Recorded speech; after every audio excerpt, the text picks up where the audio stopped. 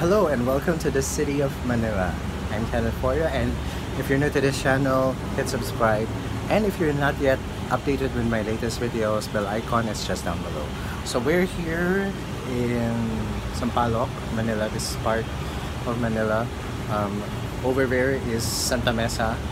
So we're here at the city of Manila to have a wonderful stay, and with my family here. So yesterday we had an overnight stay in Tagaytay and we enjoyed it. But now we're here in Manila, at the heart of Manila, where we will tour the whole district, and maybe we'll go to the historic locations and look at that. We're amazing. And just saw earlier we are like washing clothes here. Meron namang washing machine dito. So yan.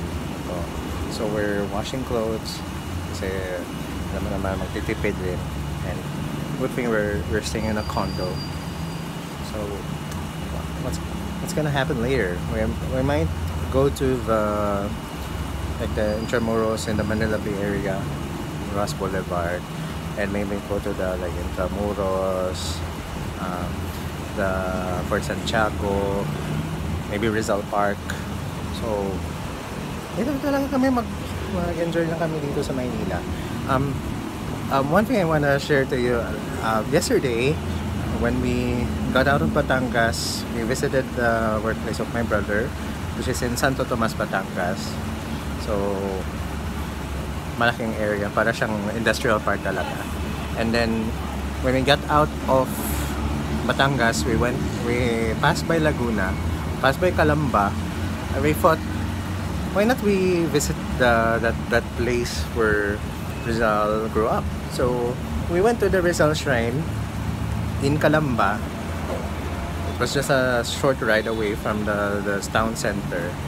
And then ayun na, nakita na namin yung mga historic sites sa Rizal Park, Rizal Shrine. Maganda yung yung mga historical, mga memorabilia, yung mga alam mo yun, yung mga artifacts, no. Maganda yung artifacts na nakikita namin doon, no. Ito yung history na doon talaga si Rizal lumaki, kasama yung kanyang nanay si Teodora Alonso. So kita ko yung yung parang exhibit na dun